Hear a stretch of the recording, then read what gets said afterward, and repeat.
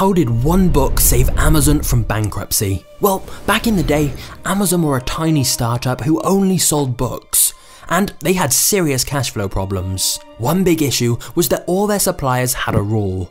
You have to order a minimum of 10 books from us at once. Which was terrible for Amazon, because a customer would order a book on Amazon, but for Amazon to get the book from their supplier, they also had to order 9 other books that they didn't want. They couldn't afford that, and they didn't have storage space for those other books anyway. But then they found a loophole. There was a really obscure book on lichen, the stuff that grows on rocks and trees. And the book was so obscure, none of the suppliers ever had any copies of it. So Amazon would order the one book they actually needed for their customer, and 9 of the lichen book. The suppliers would then just send the one book they actually wanted, with a note apologising they don't have the lichen book. And thus that loophole helped keep Amazon in business, and the rest is history.